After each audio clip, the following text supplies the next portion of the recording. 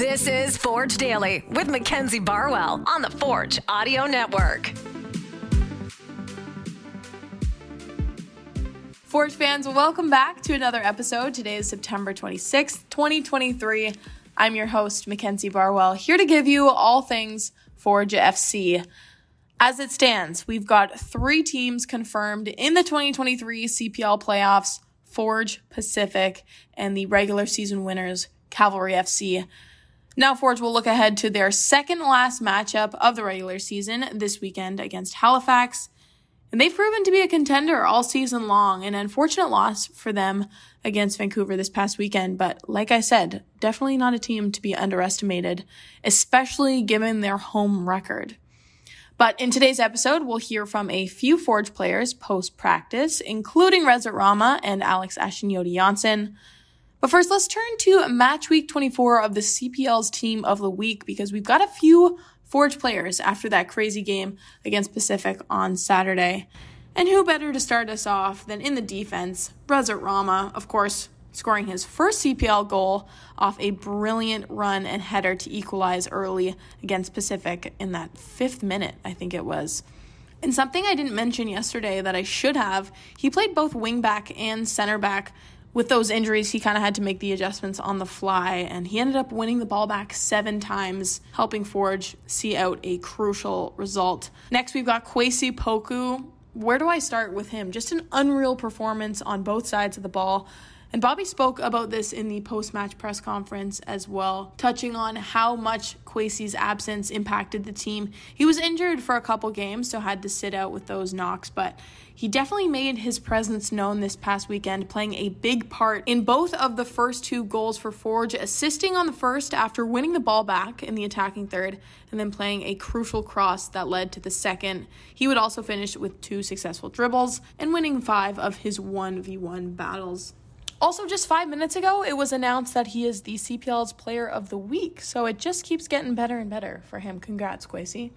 And last but not least, we've got Woobens Passius. He is making his way up the rankings in the league's Golden Boot race as he scored a crucial goal on Saturday, standing as the match winner in Forge's 3-1 victory over Pacific. He now has 9 on the season, trailing league leader Ollie Bassett, who's got 11, and then Taryn Campbell of Forge FC still in second with 10. But Woobs inching closer and closer each game, so he definitely cannot be counted out in this one. All right, let's get to my post-practice conversation I had. I initially planned on doing it separately, but then we all ended up chatting together, so it's kind of a group interview. I had to ask Rama about his goal and how they're both feeling as we approach the end of the season. Okay. First of all, congratulations. Thank you. First goal. Was that also the first press conference that you did? Yeah. How'd it I'm go? not happy for that, but it went good. Like, was okay. I expect to be a bit more stressful or a bit more... I thought you did a really good job. Tough questions. Did you see the... I watched it afterwards. Easy and good. Mm-hmm. You said that you had been thinking about scoring all day. Is that true? Yeah, I was thinking that day. Like, it happened before. It was not the first time, but it happened like twice in this season. And today, like, I was playing before the game online with my friend, something on the phone, and I was so lucky. And my friend was like, "You're gonna score today. You're such a lucky guy." I spoke with another friend. We was talking about scoring goals. He had game back in Greece, and was talking about that. And I was like, "Yeah, I'm gonna score today." No way. Yeah, honestly. You said that the day Yeah, of? I said, the same day with 2 persons. So that's why. He's manifesting it. I don't know. Maybe I have to start. It's the Greek gods. Yeah, the Greek. We have some. It's not that much, you know. Like it's a small. Like I had like a small feeling, you know. Yeah. Like, yeah. It in the day, like my 2 friends talk about that. It's like, "Oh, you're gonna score." Or I was like, "Yeah, I tried before, but he's not coming." So like last games, I wasn't really trying. Like in the start of the season, I was going up in every time. I was like up and down. Did you talk to them afterwards? Your friends that were saying Yeah, as well? they watched. One friend was here. They were like, friend oh was in yeah, the they came? field. Yeah. Nice. 2 games left now in the regular season, obviously coming off a very solid win. What's the mindset for you and the rest of the team now, you know, with the regular season dwindling and playoffs approaching? Of course, this win brings a bit more positiveness, a bit more energy, a bit more life to the team. But the thing is that we have to still, like, being the same 100%. Like, we did something good, but there's nothing done. We have still 2 games in the playoffs, so have to still continue, have this positiveness, this energy, this and motivation to go. Yeah. Yeah, no, I think we've been improving these last couple of games, and I think it's important that we don't get comfortable with it because we are doing better, and we gotta keep pushing and keep playing a bit more desperate like we have been the last couple of games, and I think that can help us a lot going into this next period. Do you think that would be considered one of the bigger challenges finishing out the season, is like falling into that comfortability? Like, what do you see being some of the obstacles in finishing second here? Yeah, I think as a team, sometimes we have sometimes we do get too comfortable when we have periods where it's going well. Even if you look at like smaller times, if it goes well in a game, sometimes we can get too comfortable, and that's when we get hit with something. Or if we have a couple of games, a couple of weeks that are going well, and then we start not doing the things that have done us successful because we get a bit too comfortable. So I definitely think that's an important factor, to keep pushing and to keep trying to improve all the time and not be like happy with what we've done, but not satisfied with it. Yeah.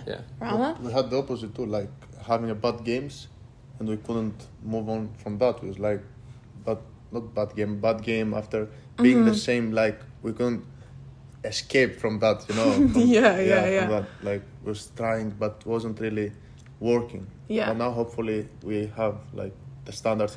Finding some stability there and not getting too frustrated when it's not going your way. You can't emotions. You can't be really happy and really sad. You and have vice to be versa. Okay, totally fair. Obviously, that game was very stop and start. It was a little bit weird in the sense where there wasn't a lot of or what's the word? Continuity. Continuity. Okay. Sweden guy. Having to teach them their own language. Okay, chill. So how are you able to refocus? How are you able to use the motivation from the coaches kind of like during games like that? I don't know. For me, it comes more from within. Sometimes you need a push or an adjustment from the coaching side, but the desire to win and knowing what's at stake always have to come from yourself and from the inside. Yeah, okay, I see. And what can be very helpful from the sideline is that sometimes they're not as much caught up like in the heat of the game. Yeah. So they've got more of a level minded mindset. They can like look and see like, oh, this is what's going on, so do this, and those adjustments can help you, but like the fire and the desire to win you have to have no matter what, I think. So yeah, I agree with him, but if the coach is doing it, maybe some of the guys, like it helps some of the guys. Maybe we are not all the same, but even if helps one guy, that what Bob is doing is a big thing. Like they have a different some perspective. Guys, not everyone is the same. Not everyone stays switched on for 95 minutes or 90, what the game it was, 100 minutes. Alex, have I ever asked you about pre-game superstitions? Yeah. Oh, you don't talk about it? No, you asked me about superstition. No, you asked me about something in the car with Borges when we... Oh, yeah. Oh, yeah. I didn't want to answer. Oh, I have some. The haircut. Did you get one on Saturday? Yeah, of course. Let's go. Finally worked. Bobby told me once. I told him, he's like, oh, you get haircut before the game. I said, you do too. Yeah. Do your haircut too. just shave. Yeah, shave. Fresh shave. That's what I said. I said you get it polished. Quick shine. And before we wrap up, I just wanted to provide a quick injury update. As you know, both Gia and Malcolm were injured on Saturday, but we can confirm that G is doing all right. He participated in a portion of training, and we'll hear more later this week on where he stands in playing this weekend. And then we also heard from Malcolm Duncan. He's in good hands and had some words on the Forge social media. Hi, Forge fan. I just want to give a quick update. I've been seeing all the support you guys have been giving after the game 2 days ago. I just wanted to let you guys know that I'm doing all right and I'm getting better. And I want to thank you guys for all that support. On that note, we will wrap up today's episode. Thank you all so much for listening. Don't forget, we've got an episode of Behind the Beard tomorrow, and then another episode of Max Access on Friday, which I'm particularly excited about because I interviewed Bex today. Oh my gosh, it was so funny. That guy makes me laugh. At one point, I felt like I was being interviewed, so it's got to be one of my favorites so far. On that note, have a fantastic rest of your Tuesday, and thanks again for listening. This has been Forge Daily with Mackenzie Barwell. If you like what you heard, please like, follow, subscribe, comment, and share.